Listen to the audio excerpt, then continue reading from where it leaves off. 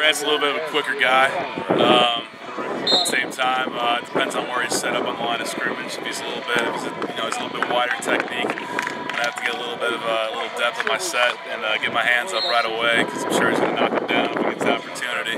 But if he's pretty tight, I'm going to try to get a quick set and try to get my hands on him as quick as possible so I can stun him off the line. But yeah, definitely going to be a tough battle. now, vice versa. How would you attack? First and foremost, what I would do, it's all about angles. Get to the quarterback. Quickest line, to a point in a straight line. So I'm gonna actually try to get him.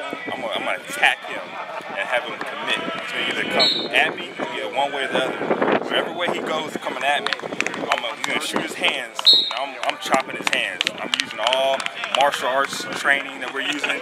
I won't let him get his hands on me. So I'm gonna make sure when he shoots his hands to me, I'm either chopping, coming around, slapping his back. What I did not know. Loading to the quarterback, through the quarterback.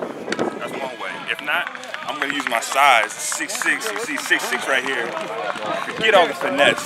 Sometimes you have to make a statement. So I'm taking one step, like I'm going upfield, and then I'm planting, getting lower, using my leverage, and I'm going through him, getting underneath him.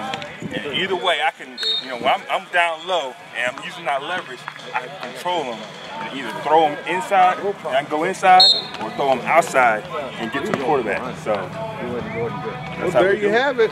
That's how we do it. Watt, Grant Irons. Who would win that battle? That's the question you got to ask. Who would win that battle? Me personally, I got to go with the O-line. As a running back, I'm going to go with the O-line. My man will get it done. Much love for GRs, but hey, I always got to side with the offensive line.